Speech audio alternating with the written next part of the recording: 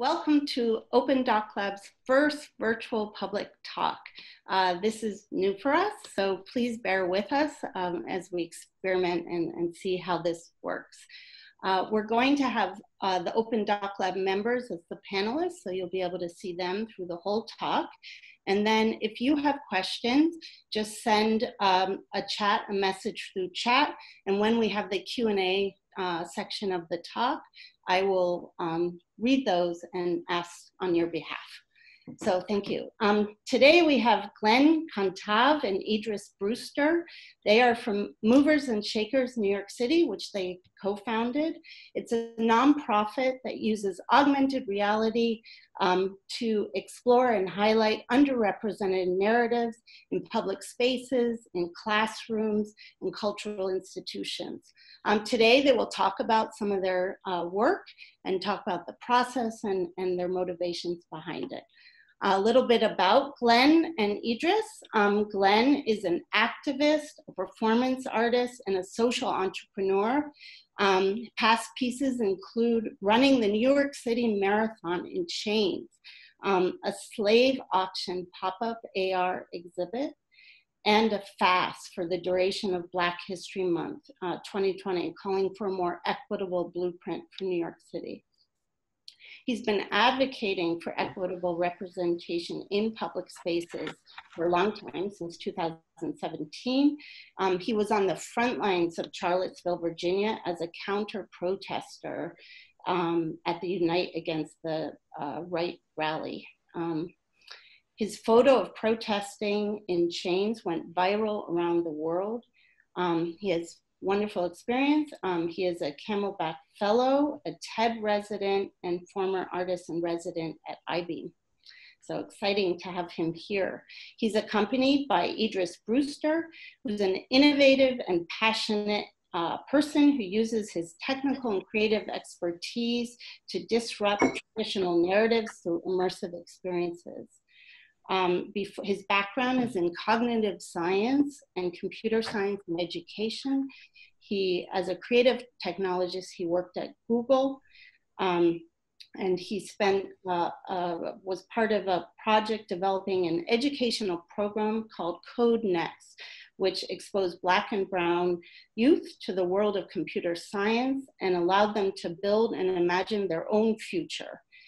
He's also very interested in hip hop production and filmmaking, and he was the subject of the wonderful documentary American Promise, which won the Special Jury Award at the Sundance Film Festival. So wonderful to have you here, and I will turn it over to you now. Thank you. All right. Well, thank you. It's an honor to be here, although virtually. We wish we could join you in person, but given the circumstances, we'll make the best with what we have. And so, yeah, my name is Glenn Cantave. I'm the founder and CEO of Movers Shakers NYC. And what we're going to go through today is a few of our projects, as well as the process in terms of its development. But the main takeaway that I as an individual want you to walk away with is like the why, our intention for using AR. You know, in the past and especially in the future, you will see a flood of AR projects that are just using it for the sake of AR. We want you to know that we're in the middle of an R&D process to figure out the most effective uses of AR for consciousness, education, as well as protest. So any sort of feedback that you have in terms of making it better by any means, that's the full intention. So just please have that in mind as we move forward. Okay. And so now the slides are being shared on the screen. Just bear with us one moment.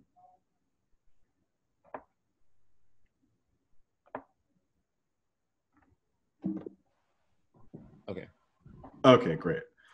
So yeah, so we're Movers Shakers, and our mission is to use augmented reality as a tool to highlight underrepresented narratives. We do this in public spaces, in cultural institutions, and of course in the platform. So as an anchor for this talk, what I'd like to do is provide a little bit of context in terms of videos that show why we do what we do. So the first video is the center of African thought. I promise you it's going to be the most boring part of the talk, and then from there it will get more interesting.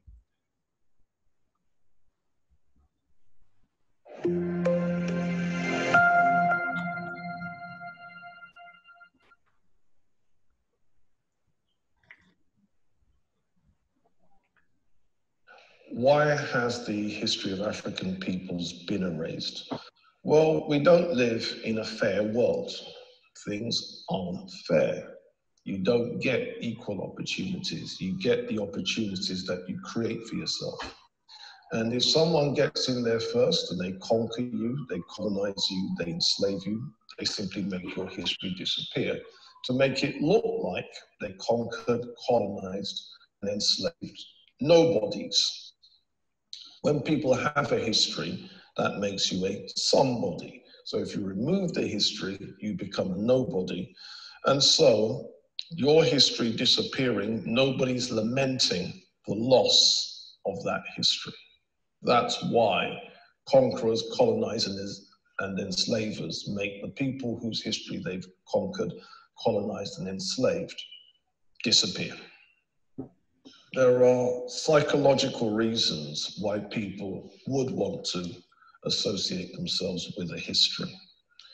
There is a link between what someone thinks of themselves, what someone thinks of their people, and their history. Now, scholars talk about personal esteem, that means self-esteem, and then you have interpersonal or group esteem, which is what you think of your group or what you think of your race, racial esteem. Self-esteem and racial esteem okay, so that provides a bit of context in terms of like the higher level. And now this video will give a little bit of context into some of our activism and advocacy, and then we'll go straight into the project. Despite the fact that the majority of Black and brown people are not physically in chains, we are still mentally in chains and metaphysically in chains. The rules of the Constitution don't necessarily apply when we are murdered by authorities and get no justice. So we're still in chains.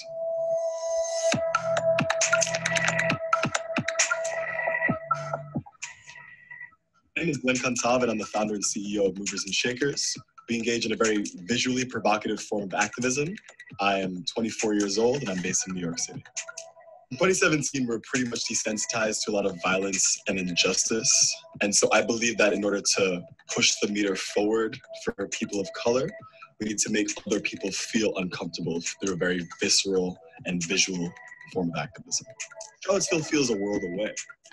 And so what I want to do with my team is to bring that experience right in your face and put you in that experience so that you feel it for yourself and you understand what this really means in a whole other way.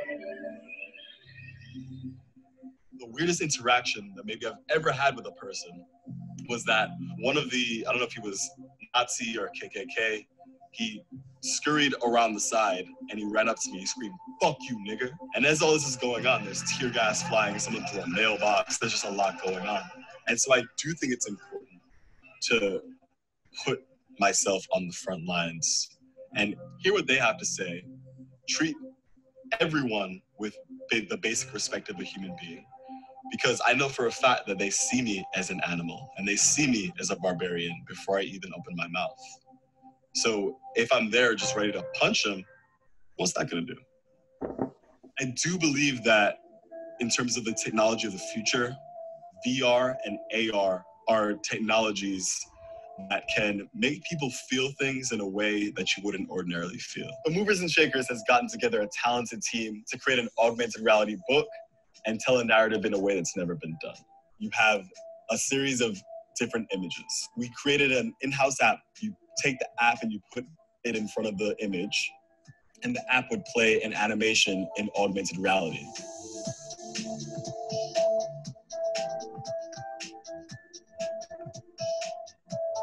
The existence of Columbus Circle in New York City and all monuments of hate are a concrete example that my life doesn't matter, that Black lives don't matter, that brown lives don't matter, that if we go outside and we're walking, minding our own business and we get killed by the police, that doesn't really matter. We're just Black people.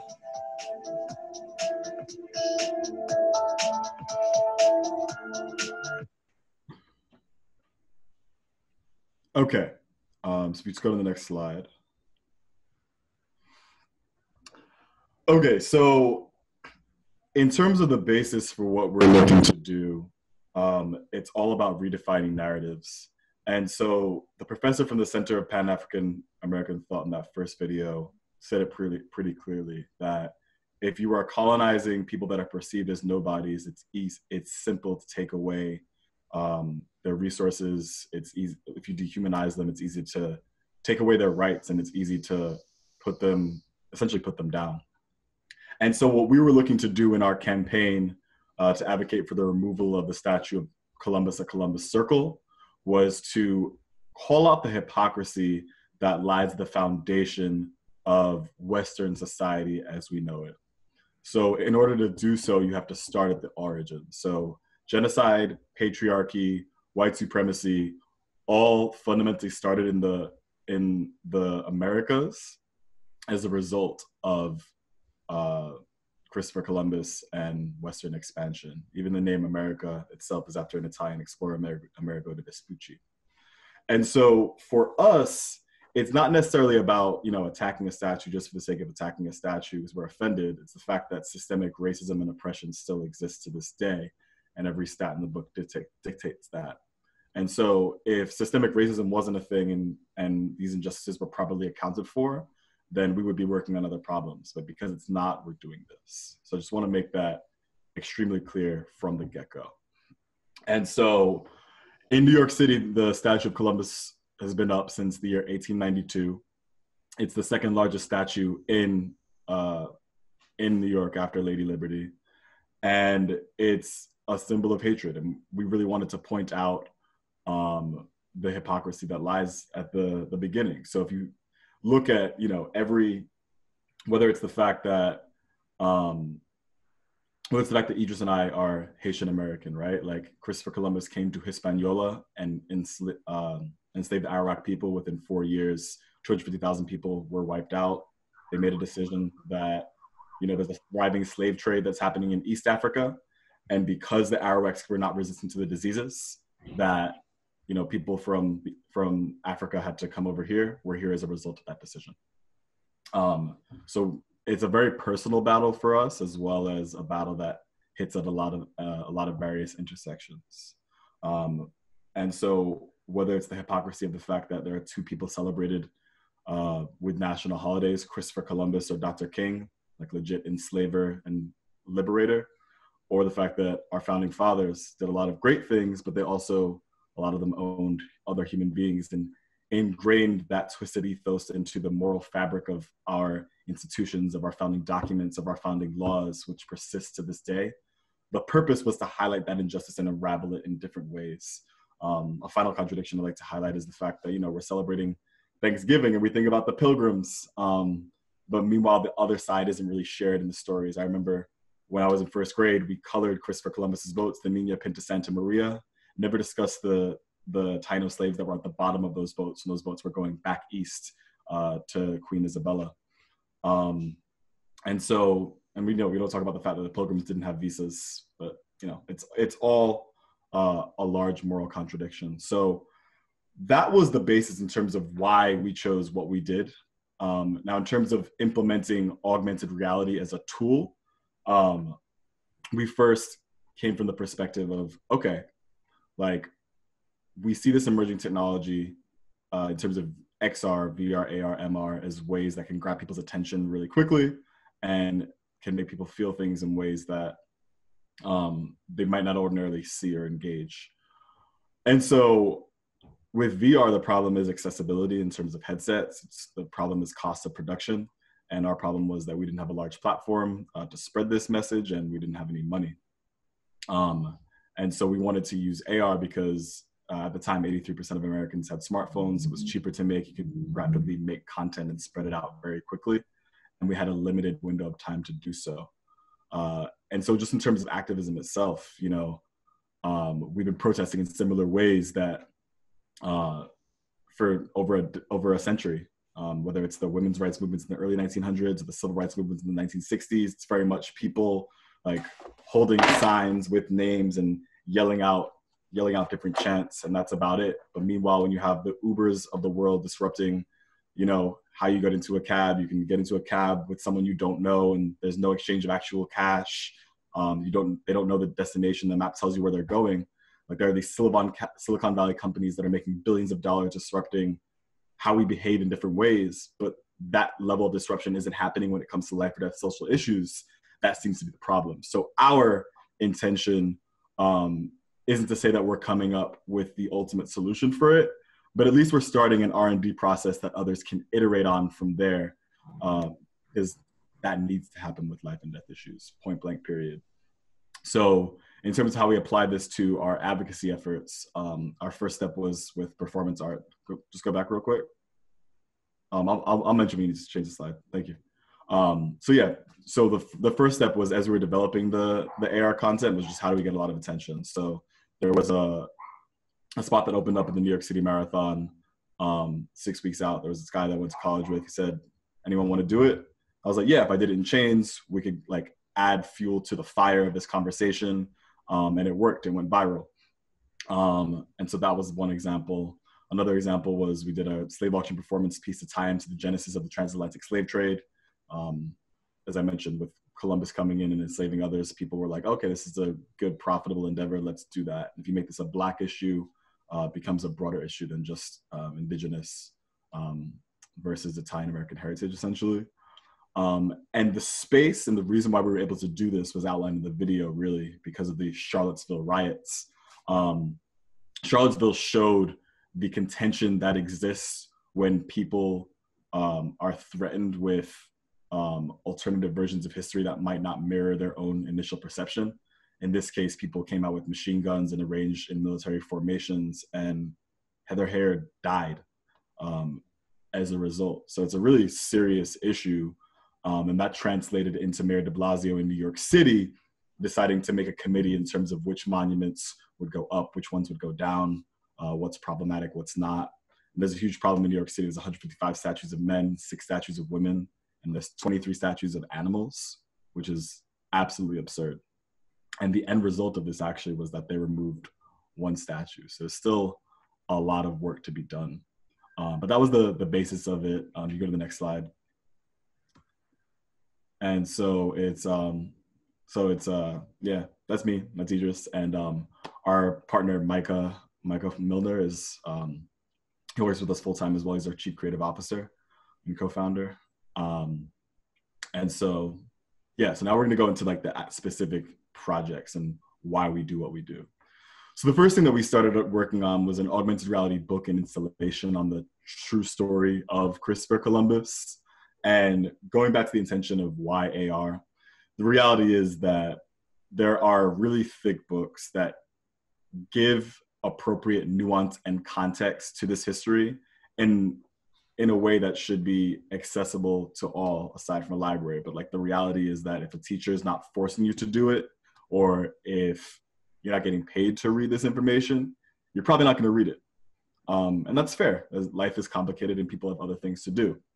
So the reason why we saw value in augmented reality is that we could use this as a tool to distill information from those thick texts that most people do not read into something that's visually compelling and that's simple and that takes only a little bit of time to get through and engage with, and you walk away thinking, I didn't know some of these things. So whether it's the fact that when Christopher Columbus was the governor of Hispaniola, Haiti and DR, and he wrote in a letter to Spain that 9 and 10-year-old girls were subject to sexual slavery, or that if you were over 14 years old and you didn't bring the appropriate rations worth of gold, he would cut off both of your hands, or the fact that he was literally imprisoned on the authority of the Spanish government because they realized he was being too cruel to the people of Hispaniola. These are facts that are not common knowledge to most people. And so if we can make it simple and effective and make sure that everything's academically verifiable, we see real value there in terms of putting this in galleries. We feature these in pop-up galleries, different festivals. We've done street art, street demonstrations where communities of color are engaging with the technology for the first time in different ways. It's really just about spreading the word in a really effective and compelling way. So it's a little bit more than just, having people share a face filter of a rainbow throwing up. We want we think that, you know, at the end of the day, if it was about Spider-Man, people would still probably come want to see it. But if there's a mission behind it, then we can really do something here. So that's the first project. So nationwide, there's 5,100 statues of people. There are 718 Confederate monuments of figures that would have owned people like Idris and myself. And there's 394 statues of women. It's less than 10%, which is absolutely absurd. Now, on the other side, there are countries that have really taken care of this issue in meaningful ways. This issue, not just in terms of just statues, but in terms of portrayal of the truth and narratives in really meaningful ways. So December 2018, I gave a TEDx talk in Belgium talking about this work. And this lady came up to me after and she said, "This is really cool, but have you heard about the World Museum of Central African Art?" I said, "No, what's that?" And she said, long story short, it was known as the most racist museum in all of Europe. And they threw something that kind of like $60 to $70 million at it after they closed it down because it was racist. And after 5 years, they reopened it. And on the day I gave the talk, was the day of the grand opening. And so the next day I got on a train to Brussels and I went. And this museum added nuance and context in a way that America can only dream of, and it should model after it.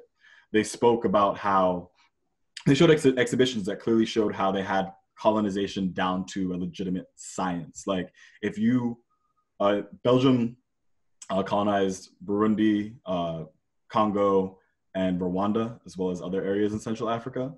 And if you wanted to be a colonizer and administrator in that area, you had to go to a colonizer university for 4 years. And so the exhibit showed and explained how you would have to take different classes in terms of law and administration, how they made sure you were physically fit. And after 4 years of colonizer university, you were ready to go out and go ahead. They talked about how they had people that were indigenous to those areas, like in exhibits as if they were zoo animals to dehumanize them and make it easy to take things away from them. They talked about how King Leopold, responsible for killing, close to 60 and some other estimates, 80 million people, was praised, and how it's problematic. So whether it's that case or the case of Belgium or the case that people who were impacted by the Holocaust received over $60 billion in reparations from the German government over the last 80 years. Other countries have addressed these issues in extremely meaningful ways. Even in Berlin and Germany, you can't go more than 100 meters without seeing a plaque of a family that was kidnapped by the SS, and rightfully so. They should acknowledge that history. But in the United States, you see with the issue of monuments, it's absolutely absurd. We're not even talking about changing museums at this point. We're talking about a situation where you are opted into, you're not opted, you're forced to confront someone that would have enslaved you and look up at them. And these are legitimate tools for oppression. The reason why we say that in terms of optics comes from, number one, a philosophy of what you see and what you hear impacts your mind as what you eat impacts your body. But also, if you look at the numbers, between the 1950s and the 1960s was when the majority of the 718 Confederate statues were erected. And that was around the same time when the Jim Crow laws enforcing segregation were in full blast. So it's really contentious to get rid of these monuments, and it's really expensive to erect new ones. And so we were like, okay, with augmented reality, we have a way that we can do this. So we go to the next slide. So this is the Monuments Project.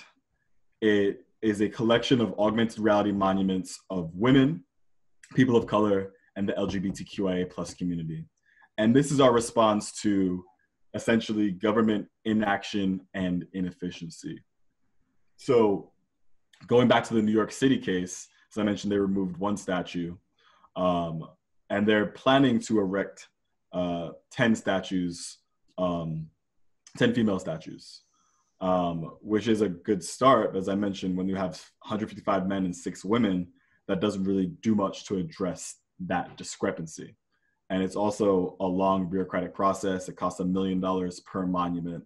And so cost is a prohibiting factor there as well. With our monuments, We can make hundreds for the price of one traditional statue, make them any size, anywhere. Some of them animate, and we can do it with permission and working with the government or certain institutions, or we could just do it. And so if you look at the image of Colin Kaepernick here, go to the next slide, you can see it better. So on the right-hand side, you could see, you could point and shoot at, with our prototype, point and shoot at the New York City subway map, and it just pops up like that. Or you could do it, the Starbucks cup like that. So there's a lot of different ways where you can address these narratives in meaningful ways. And so our vision is to make like a woke version of Pokemon Go. There's one guy called it Wokemon Go. We're gonna run with that name. So kind of want to do like a Pokemon Go scenario because we see real value in having people engage with history that resonates with the rich diversity of our city and the rich diversity of our country, because we are not nobody at this point, period. And so if you go to the next slide, over time, our goal, and Idris will speak to the technical aspects in a bit in terms of how we're looking to execute, but we could put them anywhere. So it would make sense to have someone like Shirley Chisholm at the Lincoln Memorial. When you shoot, you see her. Next one. Or Tupac Amaru in Central Park. Next one. Oh. Okay. So, or if you look here, you have Toussaint Louverture. It's also my background right there. And so our vision over time is to build up this catalog of women, people of color, the LGBTQIA plus community, and not just have us be, monopolize cultural capital in this way, but then to open this up in different ways. So right now, it's 3 straight dudes running a nonprofit that are doing this, right? But like, we can't speak to the experience of a trans woman of color. And so what we want to do is, once we get the appropriate resources to build out this catalog, we also want to have an open RFP for interactive artists and interactive stakeholders, librarians, historians, to come together and really figure out whose stories should be told, how they should tell that story, and center the appropriate voices. Because to remonopolize doesn't make any sense. We'd just be reinventing oppression in different ways. So we're not interested in doing that. So before I finish this portion of the talk, I want to leave you with one story that speaks to the impact of what we're looking to do. And that is the story of Toussaint Louverture and the Haitian Revolution. So Toussaint Louverture was born as a slave, and he was one of the people that jumped in and started the Haitian Revolution. So if you're unfamiliar, after Columbus took over everything and Haiti was a slave state, the slaves got together, they said, we're gonna take this over, we're gonna die trying. And he emerged as a leader in this revolution, and he was assassinated before they achieved full liberation. But as a martyr and as a major figure, the impact of the Haitian Revolution has had a ripple effect in terms of contemporary state formation in both North America and South America. So the revolution ended in 1804, but in 1803, France was standing on its last leg, and their economy was crippled as a result of this insane revolt that had lasted at least 10 years at this point. And so Napoleon needed money, and he needed it quick. So Thomas Jefferson saw an opportunity. He approached Napoleon and he said, we will buy Louisiana from you. And at the time, Louisiana wasn't the state by the Gulf of Mexico at the time. It was it was about the size of the continental United States at the time, like the 13 colonies. So doubled the size of the country. And that wouldn't have happened without the Haitian Revolution. Now, if you go down to South America, Simon Bolivar was known as like the Grand Liberator. He was doing his own revolt against the Spanish. And what he was looking to do was essentially like make his own thing and not answer the Spanish again. And so they went up to Haiti and they said, look, we know that you know how to do this. How do you help us? Can you support us? And the Haitians opened up their constitution and they said, if you look in our Constitution, it says that if you step on Haitian soil and you are Black, you are free. We don't do slaves. So if you're down to abolish slavery, we will support you. Bolivar said no problem. And the end result was, by the end of Bolivar's revolution, new countries came up. Colombia, Venezuela, Ecuador, Peru, Bolivia, in this new place called Gran Colombia. And so this impact would not have happened without the support from Haiti. Now, the reason why we're sharing this specific story is because this is one story among tens of thousands that aren't being told in the classrooms when you're a kid. They're not in the public spaces. They're not necessarily in the media. They're starting to become a ripple effect. It's nice that Madam C.J. Walker, her story's now out on Netflix. Great. But the real value that we could be seen bringing to the table is that people know these stories as common knowledge, and that instead of dehumanization, we are rehumanizing groups of people that have been traditionally marginalized and have resources taken away from them.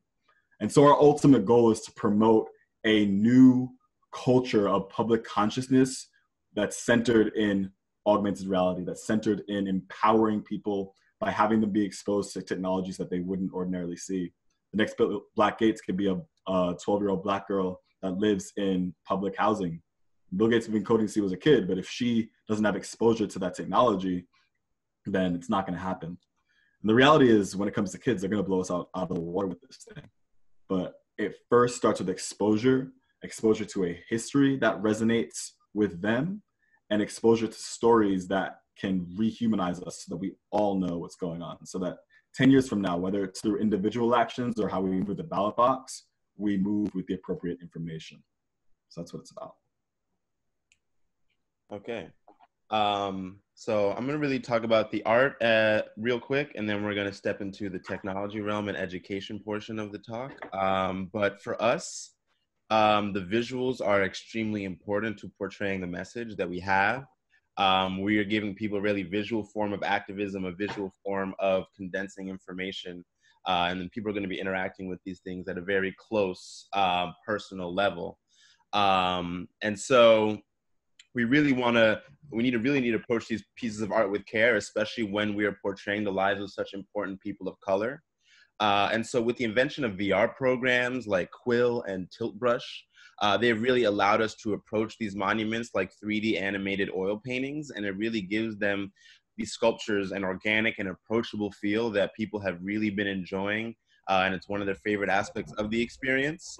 And these programs allow us to create our AR experiences in a VR headset.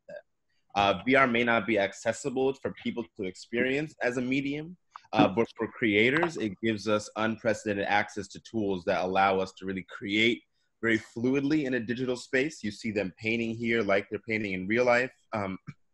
And so it really gives us a different approach to the creation of these art pieces that are really unprecedented. And so creators are in kind of a new digital age with these VR tools. And so each of our monuments that you've seen before are created with individual brushstrokes through a spatial realm like Tilt Brush or Quill. And so as for our tools, we've really been using Quill mainly because it's a program that allows us to not only create the static art, but also animate it. And so a lot of our workflow is actually just in a headset. And when we're bringing it out of the headset, it goes right into a program like Unity, which I'll talk about in a bit. And so this new workflow is something that's very cutting edge and very new. And so we're running into a lot of problems with it, but also covering a lot of ground. And so the Monuments Project and the augmented reality book were some of the first outward-facing experiments with AR that we had. And so to start out, we used one of the easiest forms of AR, which is image recognition. I'm sure some of you are aware of it, and it's pretty much one of the most supported and easy to use applications of AR. And the tools are very simple. You use Unity, which is a video game engine, and Vuforia, which is kind of like a plugin or an add-on, which brings the image recognition algorithms and technology into that. And so once you have your 3D models created, you can really use Vuforia to put the images that you want into the app, into the database. And so how it works is that Vuforia will recognize only certain images. Like the computer vision is not like human vision. Humans can really recognize very simple objects, very simple shapes, and very simple images. But with computer vision, it needs very complicated images. It can't just, it's not going to recognize a video of a Nike check or video of a regular box. I think it needs a lot of lines, contours, edges, shapes. If we go and look at some of, like Jackie Robinson, the third one over here, you can see that that image has a lot of different lines, contours, and different jumbled and distortions. And so we've really gotten down a process ourselves of like distorting a bunch of images, adding different lines just to make sure that the computer can recognize them. Let me go back here. And so, but for the future of, but for the future of our monuments project, we want it to be, one, a walking tour where people can walk around the New York City and see it. And so having images that they need to point at really hinders our accessibility. But also we want people to be able to access this in their homes, wherever they are, without potentially having to travel somewhere, since accessibility is a core tenet of ours. And so we are playing around and experimenting with the two other forms of AR, which is tabletop recognition and geolocation. And so for tabletop recognition, the phone is used as a tool to basically recognize the world around it. You can point your phone at your floor, at your table, at your wall, basically any flat surface, horizontal or vertical.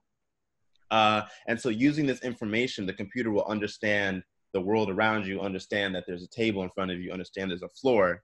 And then once it recognizes that, it can place these digital objects, whether you've created in Tilt Brush, whether it's video, audio, or text, you can place that on top of those specific planes as if it were there. And so every action from then on out will be recognized, these surfaces, as the ground.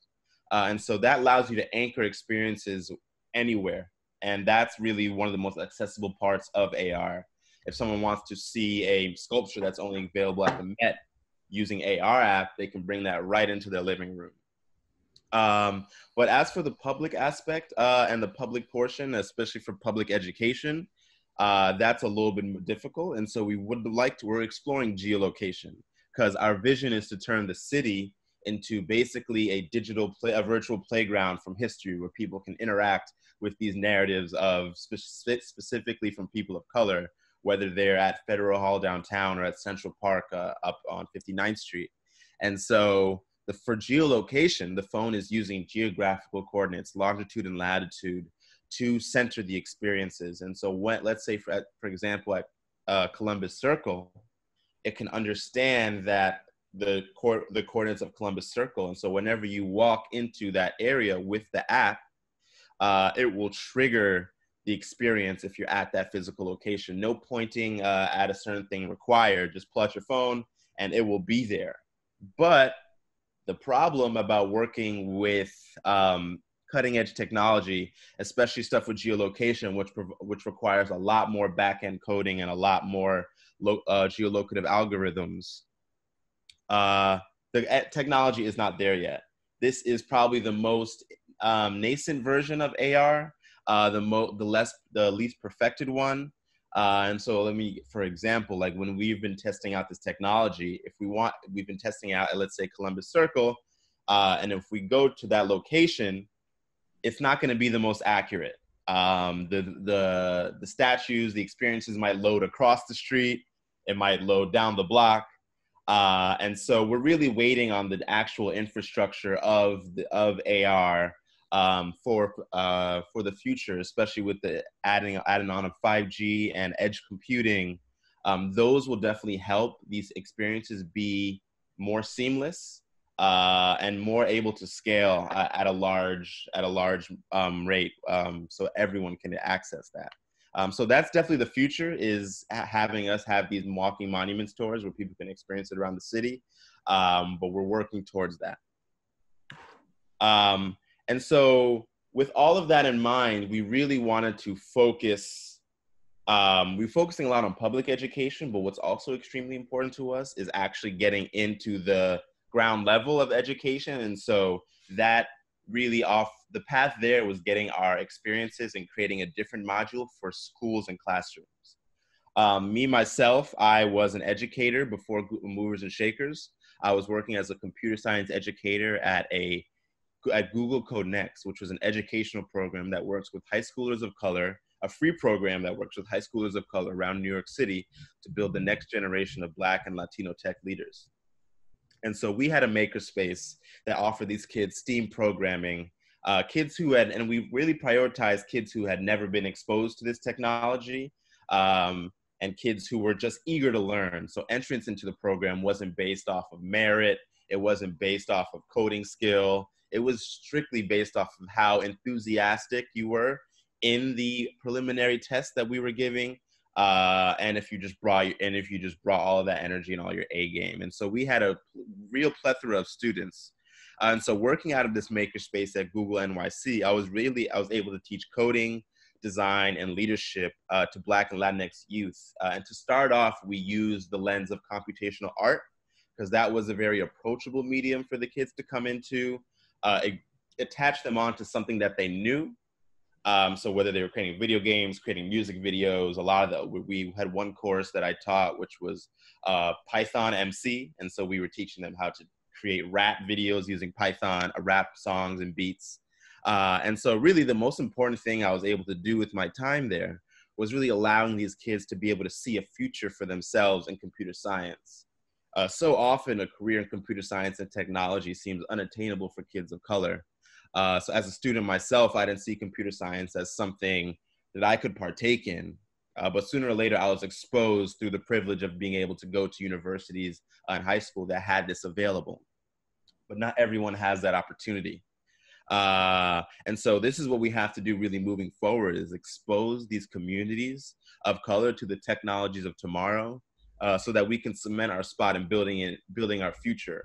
I feel like a lot of times we're being written out of the future. If you look at a lot of sci-fi, look at a lot of science fiction reading and movies, and a lot of just world building in the future in general, it really doesn't include a lot of people of color, a lot of perspectives from that angle. And so we really have to do a lot of work in order to make that a reality.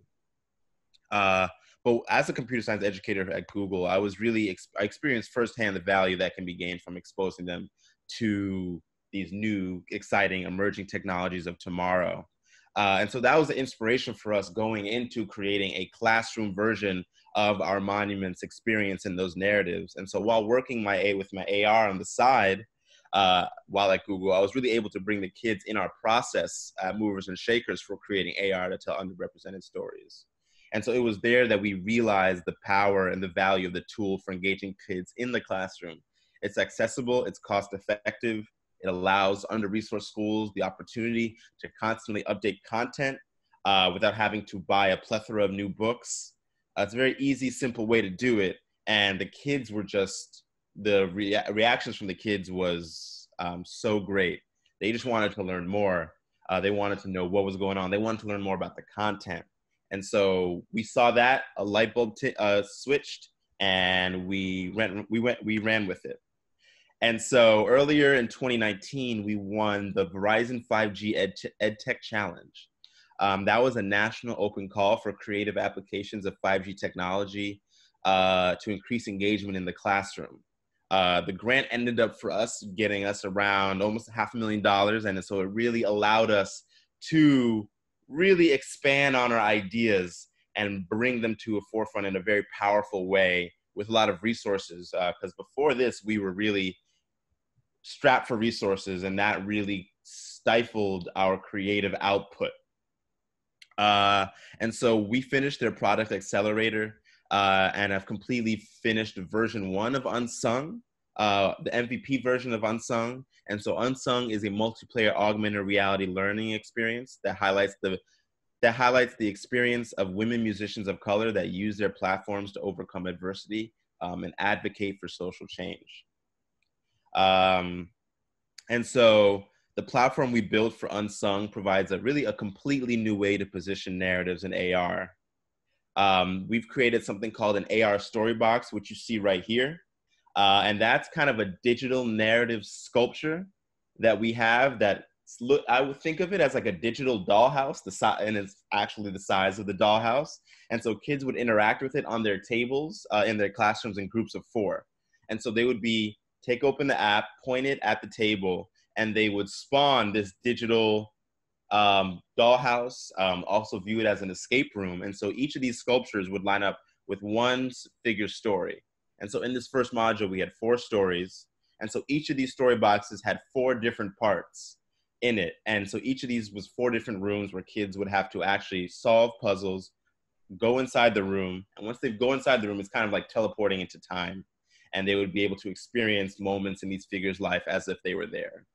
And so this app was created for 6th to 8th grade English students. And these students can read passages that align with Common Core standards and answer multiple choice questions in our app. The app would be partnered with a reading book.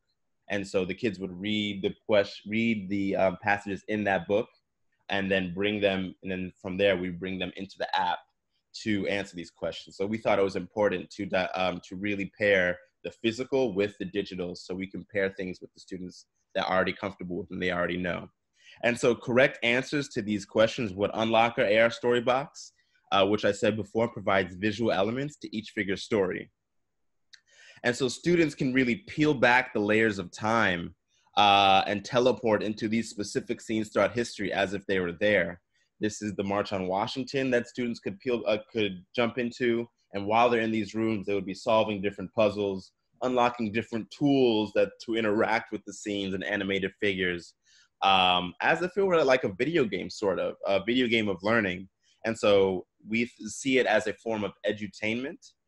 And so it's really a new narrative format where we're meeting kids where they're at with their media intake, especially from working so closely with students of middle school and high school age. I really saw that students primarily are interacting visually with their information in social spaces, including video games, social media, TV, etc. And so AR really allows them to explore historical and educational content, but in a similarly engaging and visual manner. And so the kids were really just struck with the visuals and really into the reading like never before. But just the reading on its own through a lot of our user research was not something that was exciting the students, that was making them excited to learn and move forward, but allowing them to explore that reading in a visual manner, just like a video game that they do at home with their friends. And on top of that, in a collaborative manner where they're solving these puzzles with their friends, with the time, some time.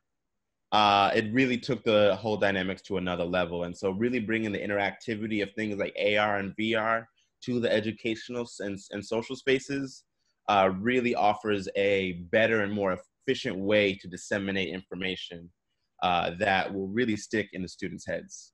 And even outside of the classroom, if you bring it to a gallery form, if we bring it into in-home experiences, the immersivity is just unlocking and bringing the attention of more neurons in the brain that will make for better learning.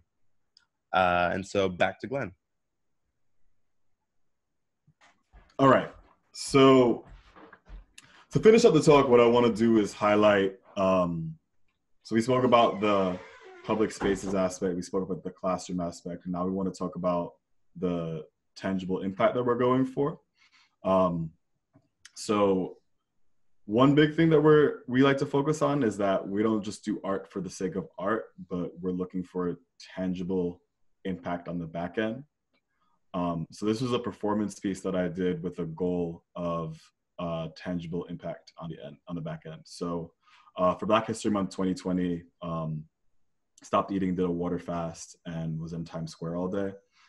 And I had shackles on each leg. One said 1492, alluding to Columbus. The other one said 2020. The idea is that it's pretty much the same thing, regardless in terms of oppression, just with different manifestations of oppression. Now, the idea was, in New York City specifically, we wanted to call for a more equitable blueprint because the past was designed without the best interests of oppressed people in mind, and they're doing the same with the future. Just one fact that illustrates it pretty well is the fact that for every homeless person, That is in New York City, there are 3 vacant apartments. And there are, many stats that complement this as well.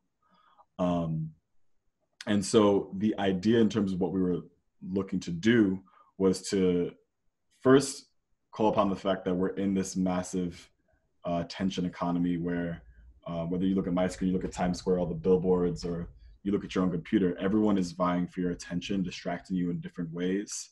And there are entities that are still taking away your rights to privacy, security, and fulfillment in different ways while you're being distracted. So the intention of the fast was to pause in the middle of the center of the attention economy and to call on different community leaders and people from all walks of life, essentially, to come together and to think of a more equitable blueprint for New York City. So we go to the next slide. So we got really great support. People came in solidarity all throughout the day. AOC shared it on her story. And it got a good reception.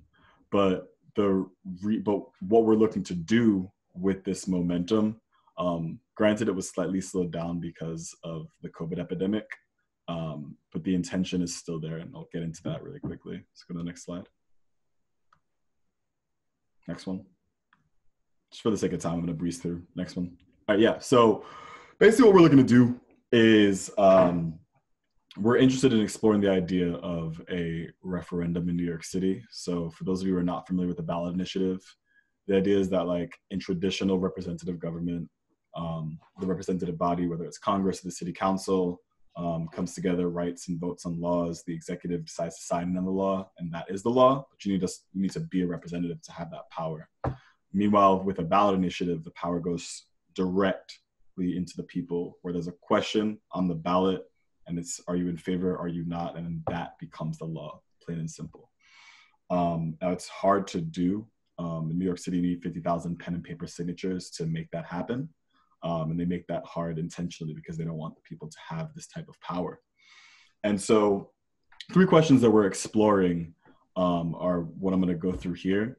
But this feeds into the fast because the idea was to call people together to have sort of like a constitutional convention for the New York City Charter, which is like the Constitution, but for New York City, where everyone from artists, activists, lawyers, workers, teachers, students came together and brainstormed. And so 3 questions that we're looking at are the following. First is a Cultural Heritage Commission. Let's go to the next slide. I'll be quick for the sake of time here. Basically, the idea is that, like, it's a response to Mayor de Blasio's idea that one statue was enough to remove. So it's basically running back this Monuments Commission, deciding what goes up, what goes down once again, in terms of street names, in terms of holidays, in terms of monuments. Textbooks is still TBD because that's more of a state level. But the idea is giving people veto power. So let's say the Monuments Committee decides Columbus Circle stays up. If you gather X amount of signatures, that question actually gets deferred to the ballot instead of the city and the executive having the final say. And then people can vote on what happens in the next municipal elections.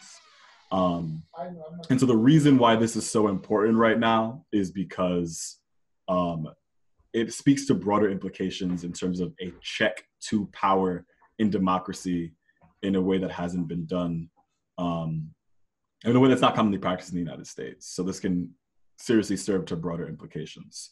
So that's one. The next is community restorative justice. We're calling it community personhood. You go to the next slide. So the idea is simply that corporations can sue people.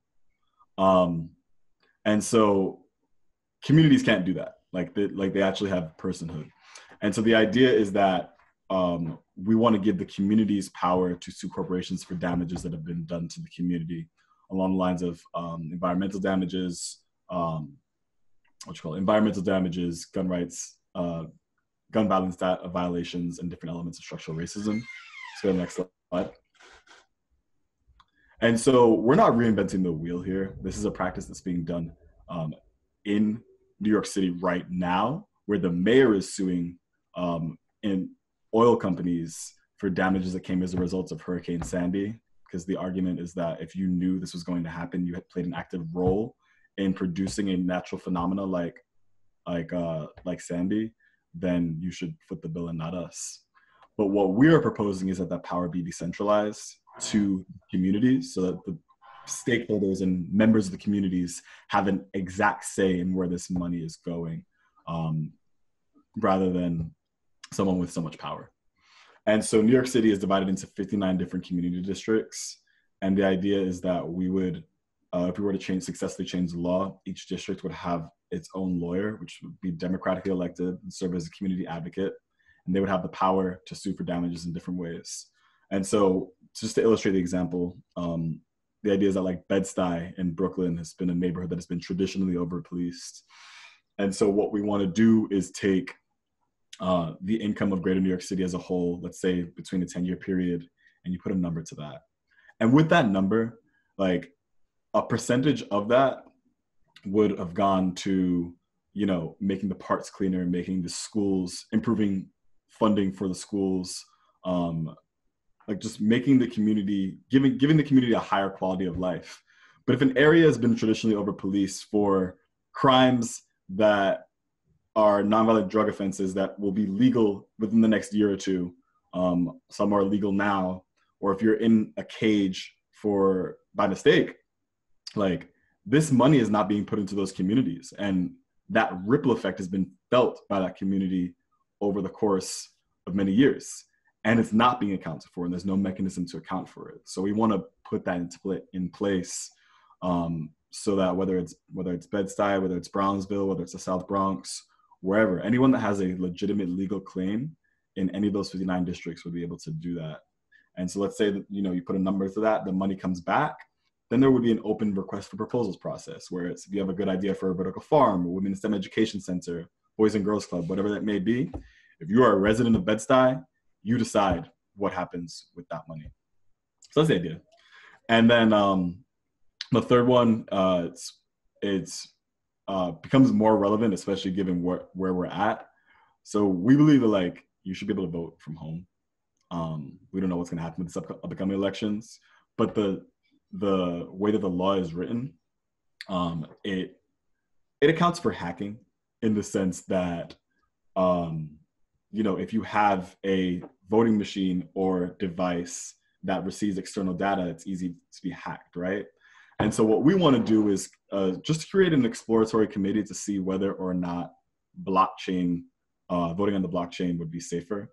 Because if you have a distributed ledger that is encrypted, it might be harder to hack in, and then people could vote from their phones. It accounts for voter suppression and can increase the higher turnouts. We could shift elections in different ways.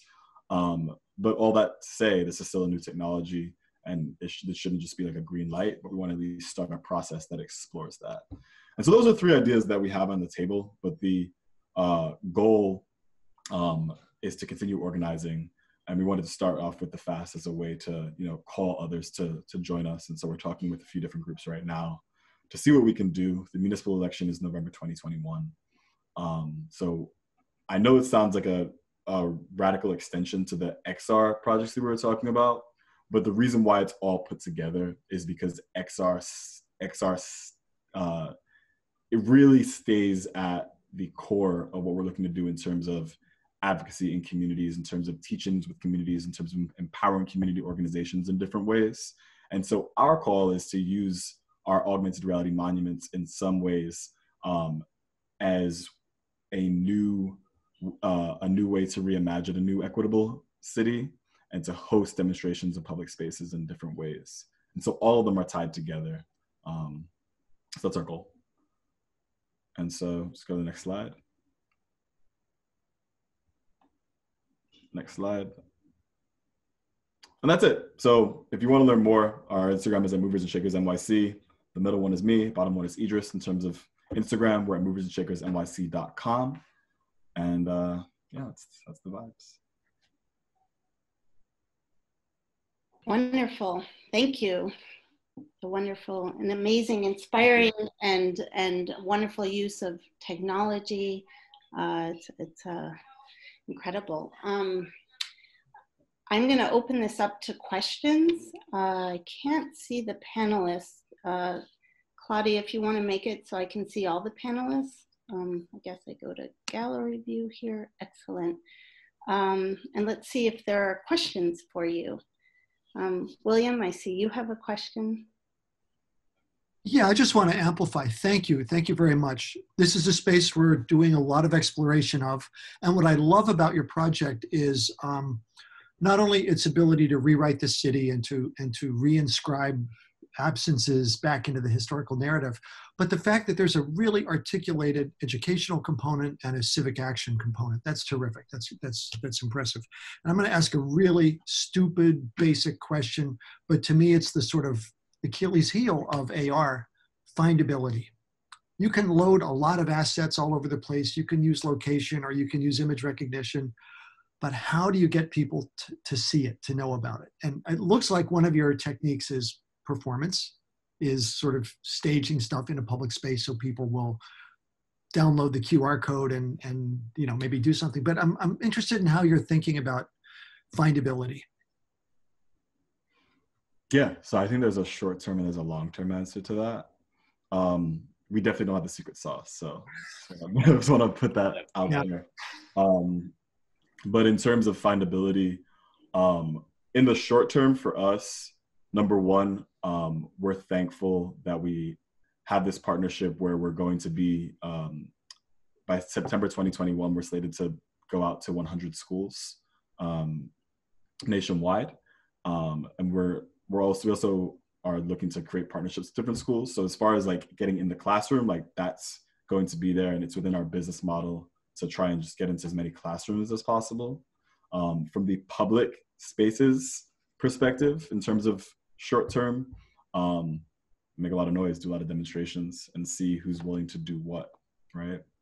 And then the long term answer, I'm sure it's questions that you could explore as well, as it's really a hardware issue. A hardware issue in the sense that right now, you know, it's opt-in, no one wants to download an app, and you got to do it through your phone. That's something, right? But you know, ultimately it will move to your glasses, it will move to windshields, and it will become more seamless. And then from a software perspective, there's a lot of promise behind Web AR, but it hasn't necessarily been figured out yet. So I would say those are some of the challenges and ways that we're addressing those challenges. But from a business perspective as well, one of the things that we're working on right now is we want to just get a bunch of our AR monuments and start testing out with as many kids as we can.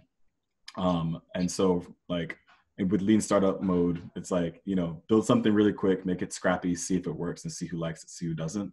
So right now there's a lot of kids at home. There's a lot of teachers looking for content in terms of like educational content. So if we could just like get a few of our monuments together, have a few passages that we have, and like reform that in a way where kids could start learning. We're looking for teachers yesterday. So this is obviously, it's also an ask. If anyone knows some teachers that need content, within the next month, a little more than that, we'll have it ready. Excellent. Let me remind the audience, if you have a question, you can put it in the chat and I will read it to Idris and Glenn. And just to let you know, Glenn and Idris, there is a comment that, from Patricia Maria Weinman, who says, "Thank you so much for being with us today and for organizing. Your work is inspirational and mind opening." Thank you. So wonderful. Do we have other questions from the panelists? Nadav? Kind of like more of a comment, just like thanking you again, reiterating a bit what William said about it's really wonderful to see the kind of scope and breadth and depth that you're engaging with both the technology and the issues and how they're so interwoven together. I love the fact that you're using kind of yourselves also and this kind of idea of very embodied kind of performance in public space together with those really disembodied technologies, because I think the two strengthen each other, right? Because, and that could answer one of the means of engagement. And of course, the educational space is a great other space to kind of use those tools. So I'm really curious to see what we go on there. So I wanted to thank you, and I have some ideas and questions that I'll write to you guys. I have to go teach now. Okay, thank you. But thank you so much for this. Thank you. Thank you. Can't wait to continue talking. Yeah. Great. Looks like we do have one question first from an attendee. I will read it out. It is wonderful to see your passions for activism, art, and technology come together for social justice impact. And I'm so happy to see that you're bringing your work into schools. Is it challenging to break into school systems, especially ones that are not very diverse? Because once experiencing an AR historical experience that is not typically shown in the textbooks, what if the teacher is not equipped, woke, level-wise to answer questions or introduce the issue? That is to say, I personally think many Americans in general need a re-education to recognize, for example, that the country was built upon racism. So how do you deal with the chance that this educational tool may not be properly used, interpreted, defended? And in any case, really cool to see your actions in these important issues. Well, I think for the educational component, that is something we're trying to make a solution out of the box that gives the kids the opportunity to explore it on their own. I feel like we are trying to put the power of learning in the hands of the kids to explore it for themselves. And so the experiences combined with the readings that they're doing, we're trying to make it so that the students are the agents of their own learning, basically. And so I think we're trying to make it as easy as possible for the teachers to implement a lot of this into their classrooms. That's why we're doing a lot of our user research, a lot of teacher interviews, to make it as seamless as possible, so they could potentially just hand off the experience to their students and let them go and let them run with it. But it is also a problem if the students have questions and the teacher's not equipped to handle it. That is something that we're wrestling with, but yeah, we're trying to make the students the agents of their own learning. So in terms of complicated questions, I think it's an awesome question. I'm glad you brought this up first off. The first obstacle that we see are the school administrators as gatekeepers to our learning.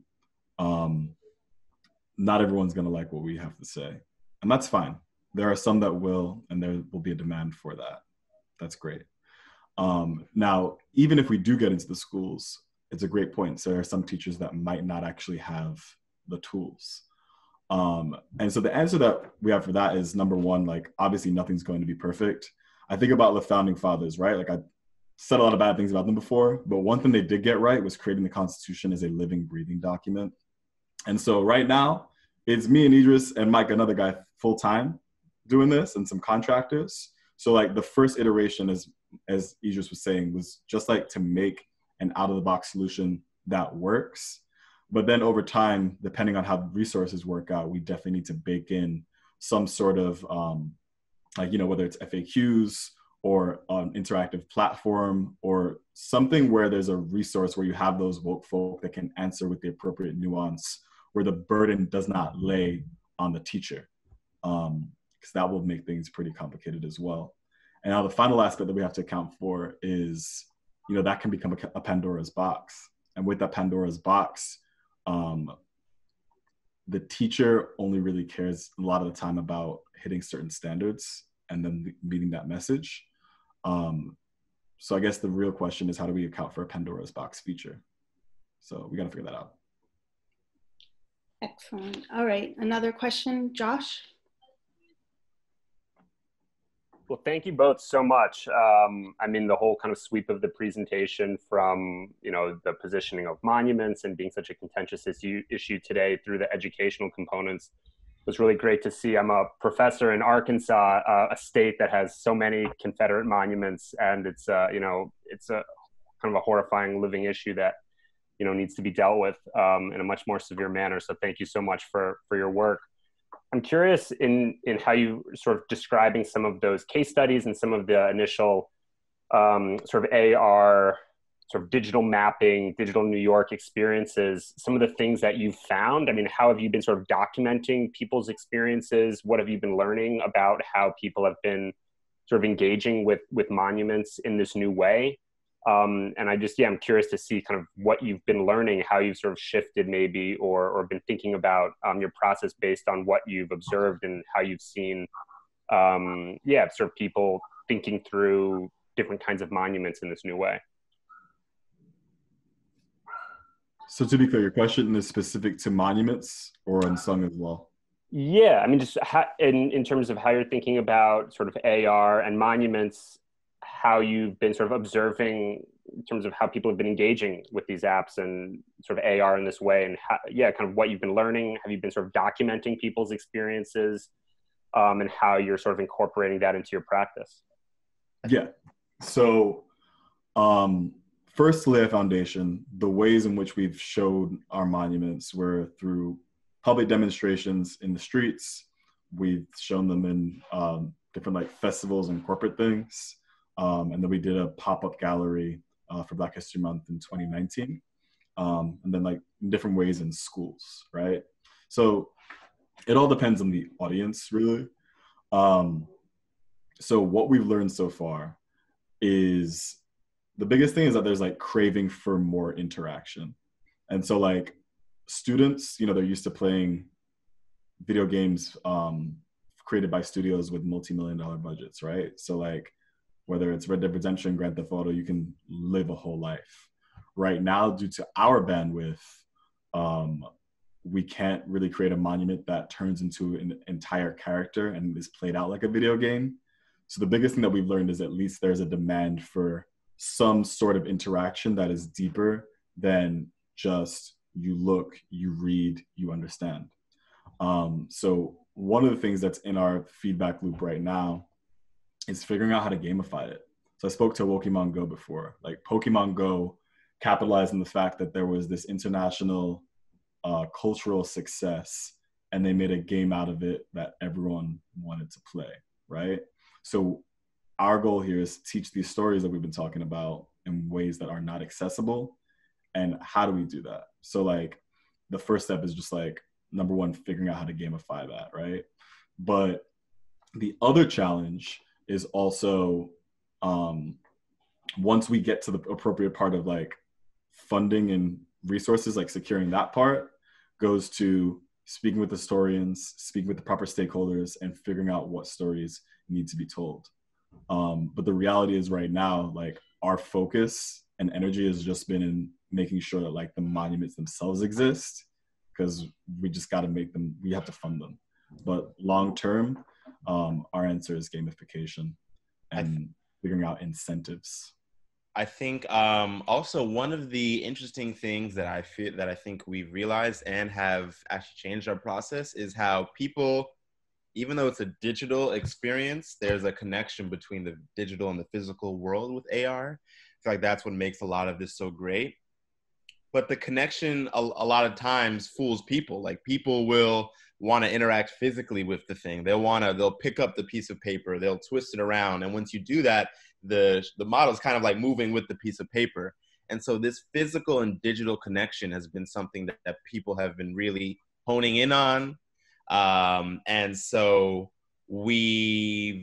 they'll touch our pieces. And so in a gallery setting, especially, we've moved towards having these little spinners on the bottom of our images and making sort of like a little square plaque. And so when people point at the image and see it, they can actually physically spin it, physically interact with the actual object. And through that, they'll shift what the digital experience looks like. And so that has been a really big connection for a lot of people. And so we brought that also into the classroom. And so for the version 2 of our Unsung app, we're actually trying to think about using game cards as a way to facilitate puzzles.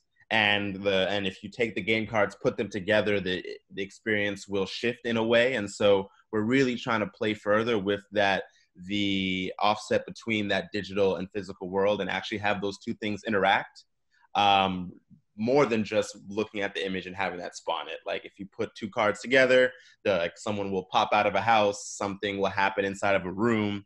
And so we really want to further keep on blending these digital and physical worlds in our experiences, because that's that's what tricks the human brain and what tricks the users into feeling like it's actually real. We have two questions here from the audience. The first one is from Kevin Adweso, who has two questions. The history of people of color has always been told from a Western lens. How do you think virtual monuments change the way the history of people of color is portrayed? Why don't you answer that question first, and then there's another question from him.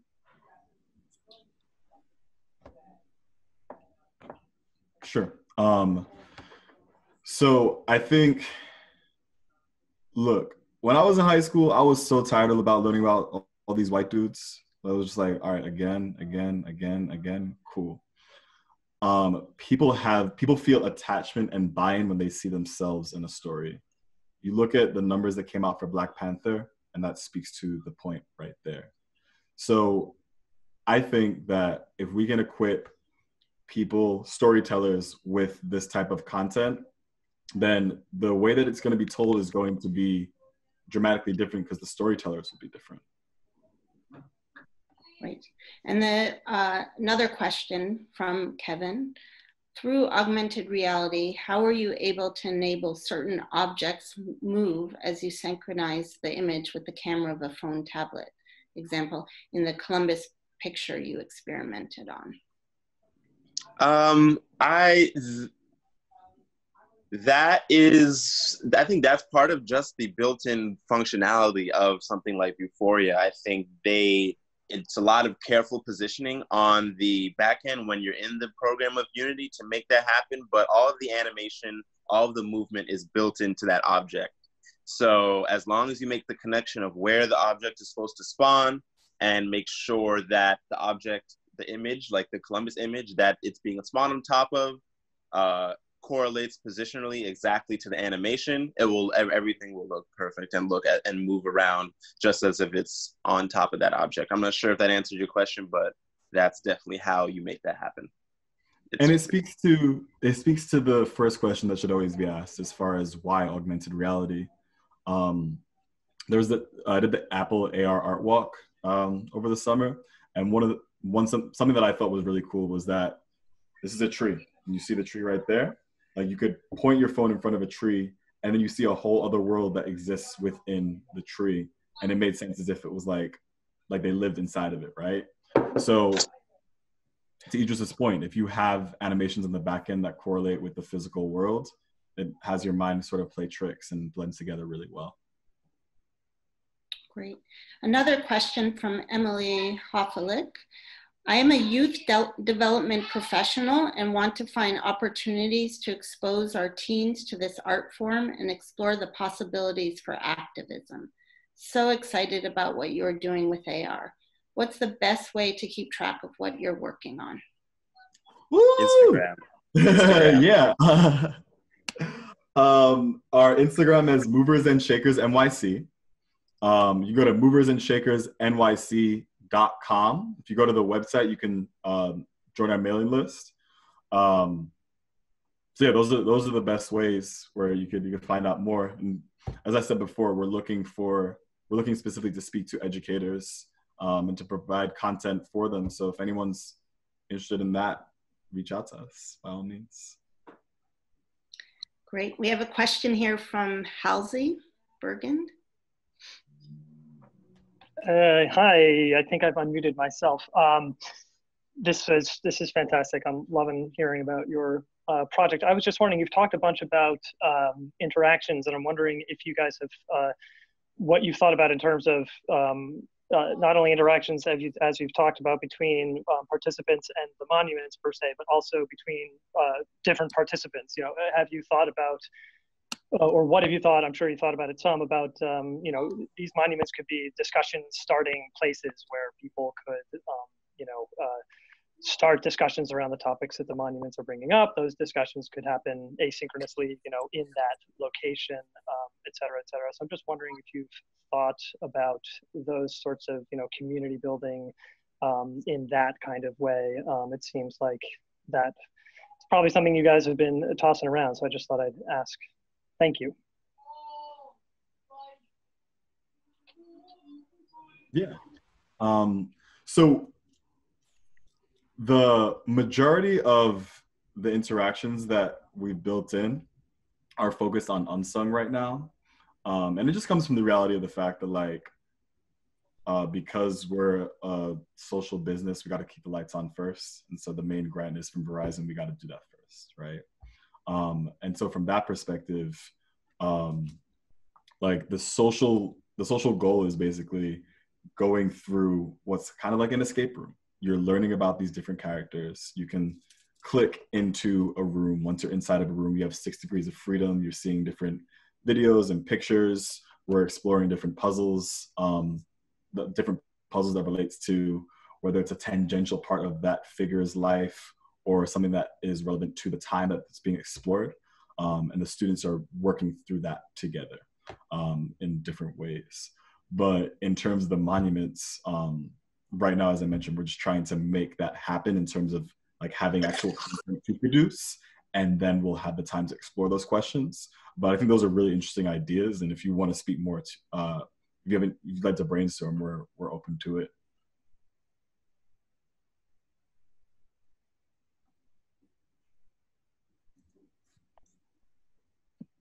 Forgot to unmute myself. Looks like we have time for one more question. Are there any further questions from either the panelists or